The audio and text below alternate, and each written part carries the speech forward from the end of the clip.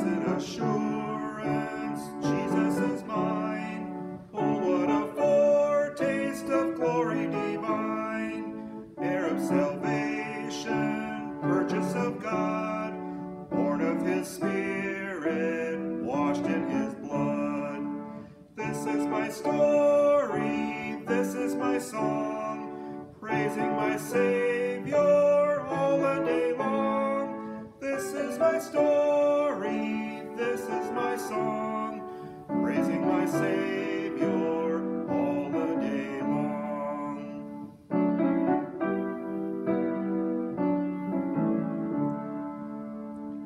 Perfect submission, all is at rest. I am my Savior, am happy and blessed, watching and waiting, looking above, filled with his goodness, lost in his love. This is my story, this is my song, praising my Savior all the day long. This is my story, this is my song, praising my Savior all the day long.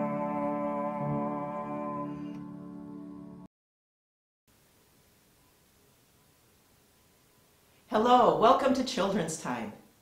How many of you have a library card? I've got mine, and as you can see, it's pretty well worn. And anybody can get one of these library cards.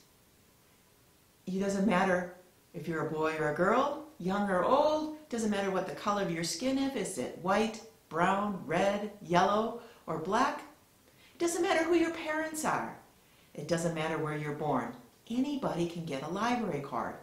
And once you have this library card, you can go to the library and check out books and music and videos. You can go to the library and use their computers or find a quiet spot to read or study. And the amazing thing is, it costs absolutely nothing. This is kind of like what God's family is about. If you believe in Jesus Christ and are united with him in baptism, you can become a member of God's family. It doesn't matter the color of your skin, it doesn't matter who your parents are or where you come from. Everybody is welcome. And once you accept Jesus Christ, you can get all the amazing gifts that God has promised to us in his word. We can find those promises in the Bible. And the amazing thing about God's gifts, just like our library card, is that they're free. It's truly a gift of God, a gift of his grace, that we become a member of his family. So let us pray. Dear God, thank you for letting us be members of your family through your Son, Jesus Christ. We are truly grateful for all the amazing gifts that you bless us with. Amen.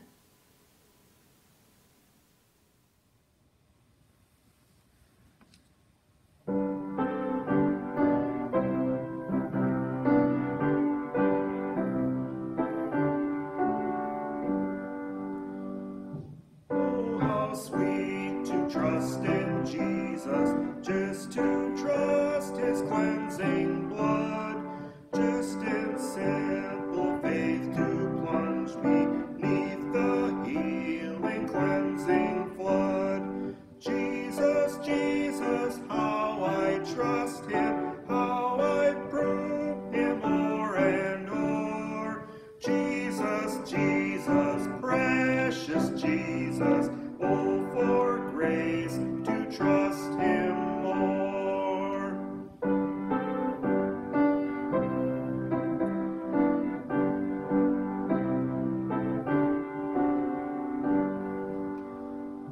Yes, 'tis sweet to trust in Jesus, just from sin and self to cease, just from Jesus simply taking life and rest and joy and peace.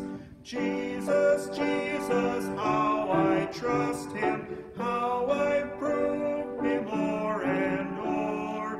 Jesus, Jesus, precious Jesus, oh, for grace to trust him more. 15, verses 1 through 8. I am the true vine, and my Father is the gardener. He cuts off every branch in me that bears no fruit, while every branch that does bear fruit, he prunes, so that it will be even more fruitful. You are already clean, because the word I have spoken to you. Remain in me as I remain in you. No branch can bear fruit by itself. It must remain in the vine. Neither can you bear fruit unless you remain in me. I am the vine, you are the branches. If you remain in me and I in you, we will bear much fruit. Apart from me, you can do nothing. If you do not remain in me, you are like a branch that is thrown away and withers. Such branches are picked up, thrown into the fire, and burned. If you remain in me, and my words remain in you, ask whatever you wish, and it will be done for you. This is to my Father's glory, that you bear much fruit, showing yourselves to be my disciples. You may be seated.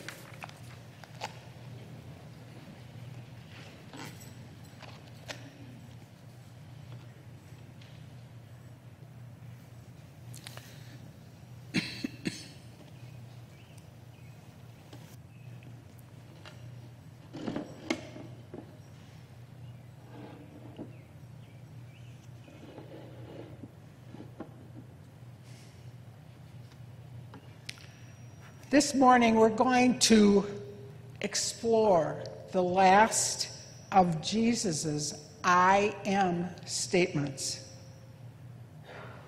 Jesus said, I am the true vine.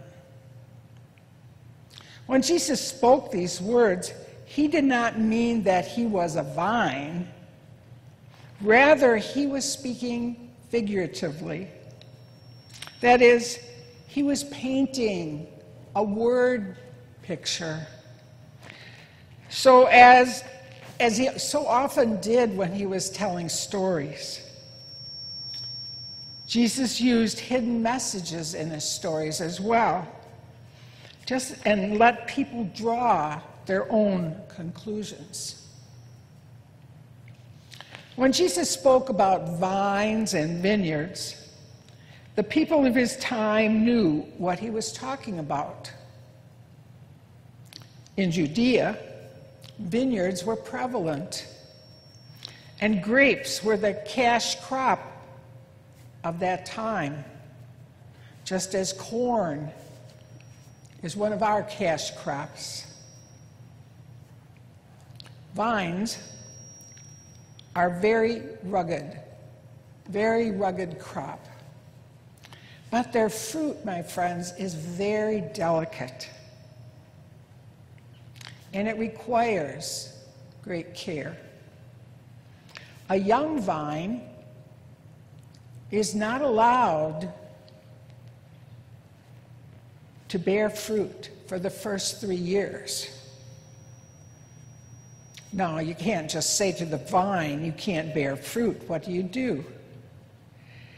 It is pruned very early in the year in order to preserve its energy. Branches do not bear fruit, that do not bear fruit are cut out to conserve the energy of the plant. Vines must be constantly cut back for the crop to reach its potential. You know, reading these words reminds me of my mom, when in the spring of the year she'd be out there trimming bushes.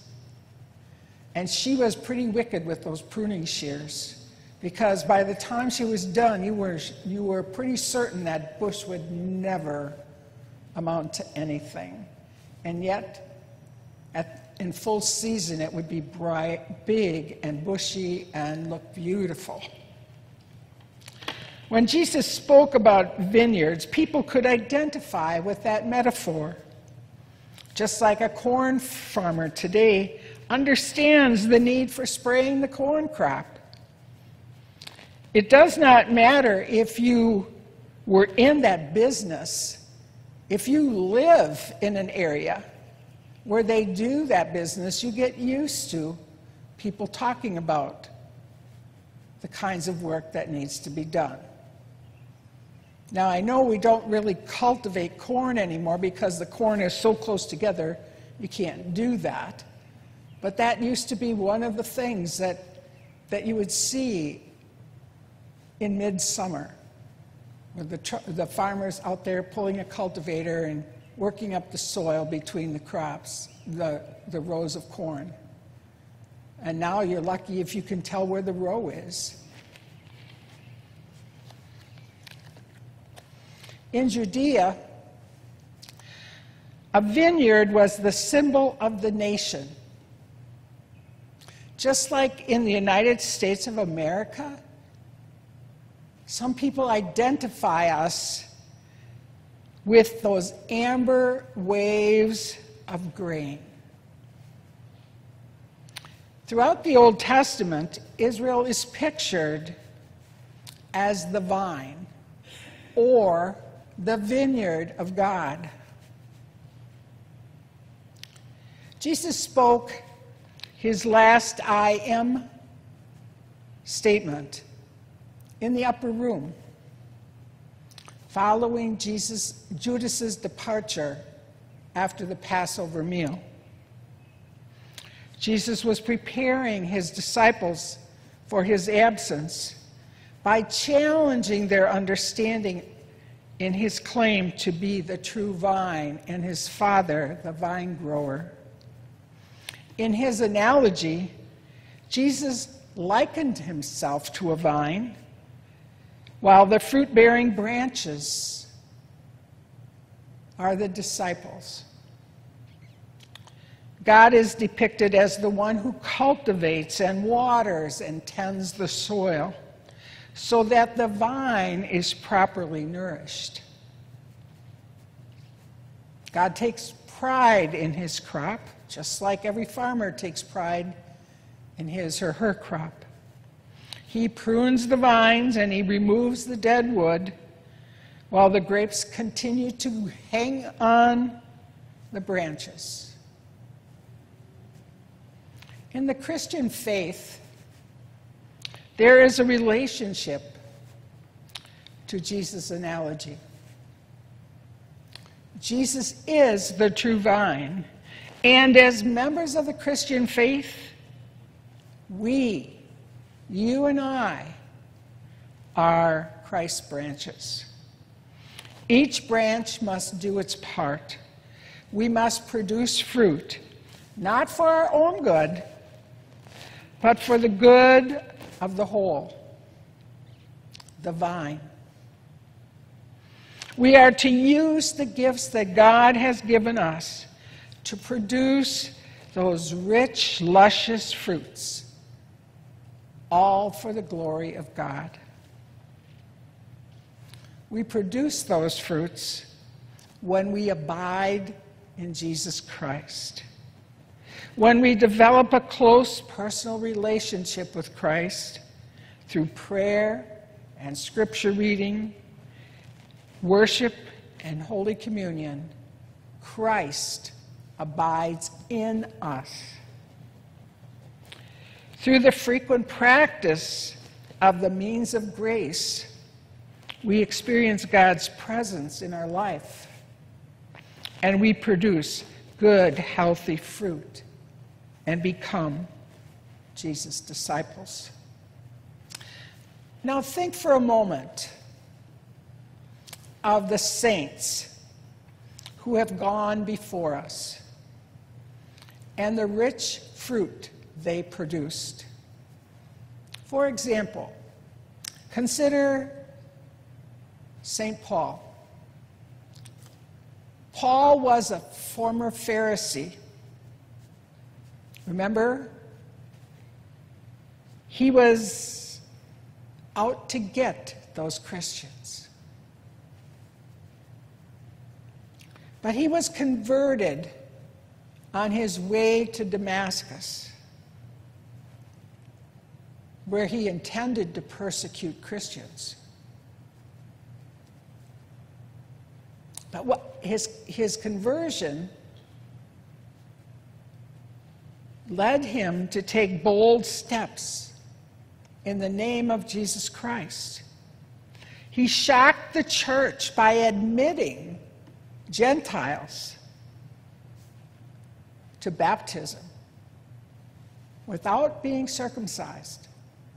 And that was a big deal in his time. Paul's faith and his trust in Jesus opened the Christian faith to you and I. On a personal level, when I was thinking about this, I was reminded of my friend Florence, whose compassion for battered women took her on late-night journeys into the depths of Fond du Lac County, where she would rescue abused women from their homes and bring them to her own home for safety. I'm certain that you too can think of saints that you have known or know who did or do extraordinary things to help others, not for their glory, but for the glory of God.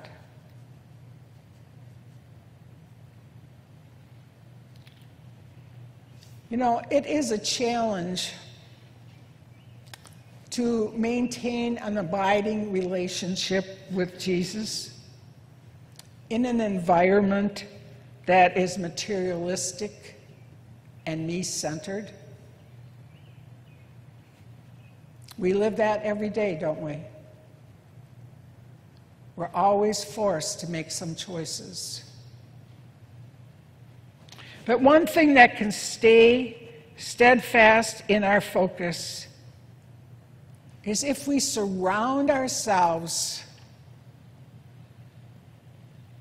with others who also abide with Jesus.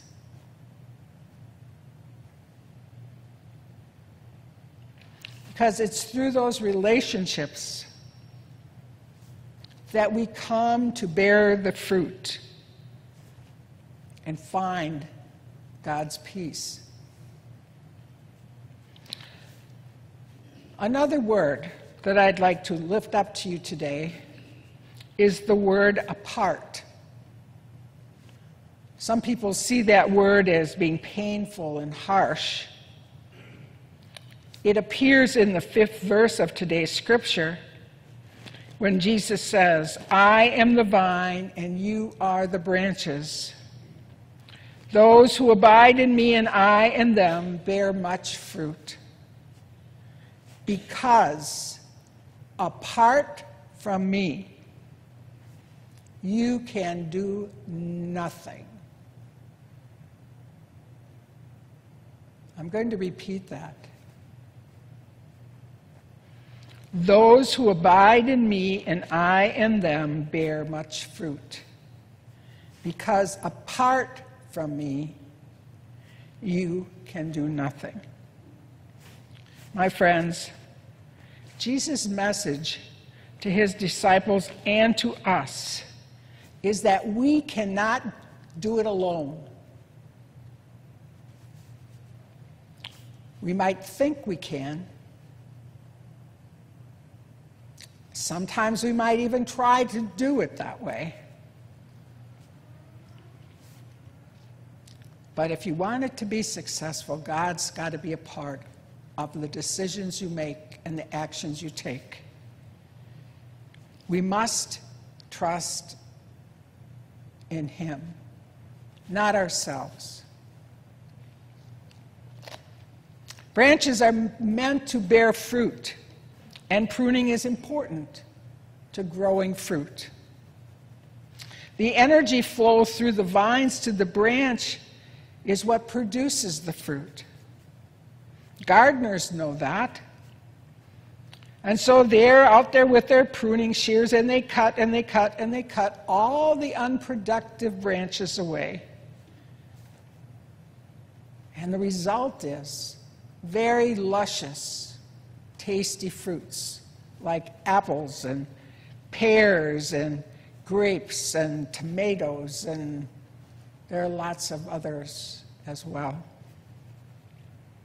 It takes self-control and self-discipline to abide in God. You know, there are very many attractions and distractions in our lives that can separate us from God. And it only takes one incident, and we can easily find ourselves relying on ourselves and not God. And an example that comes to my mind is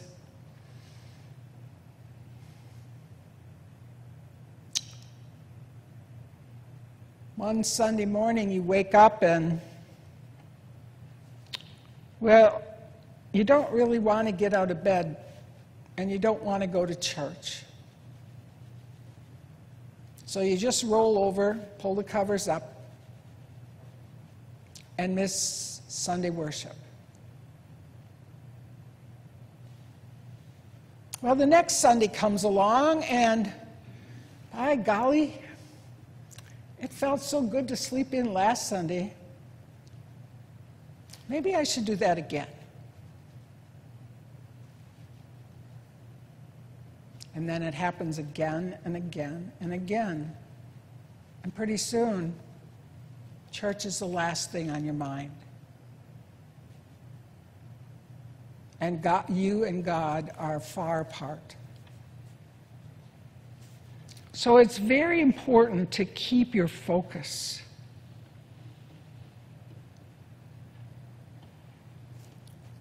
We need to rely on God.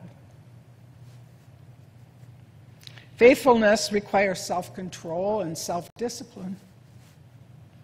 For Christ's church to flourish, the branches must stay connected to the vine. I'm sure that many of you felt in that period of time when you couldn't come into this building, how disconnected you felt. That you wanted to see people or you wanted to be together.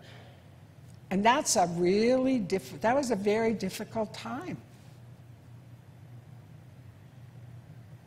And not all churches are open now. And so those people are still experiencing that. So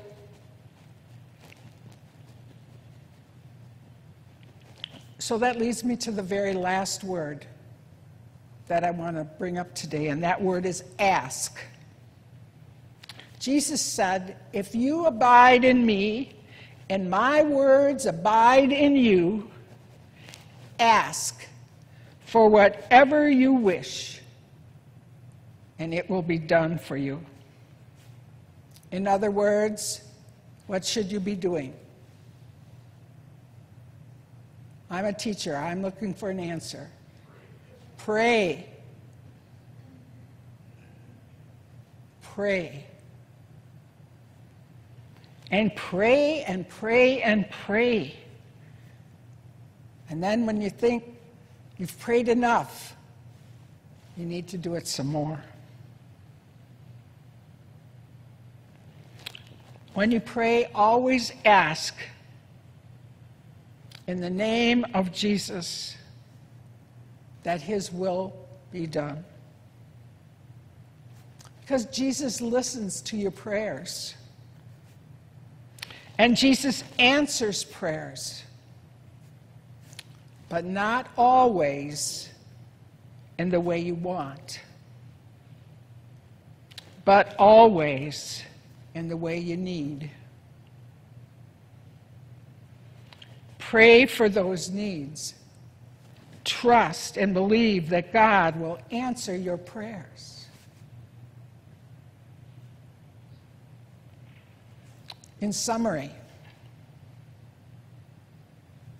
what are the 3 words that you need to remember from this lesson?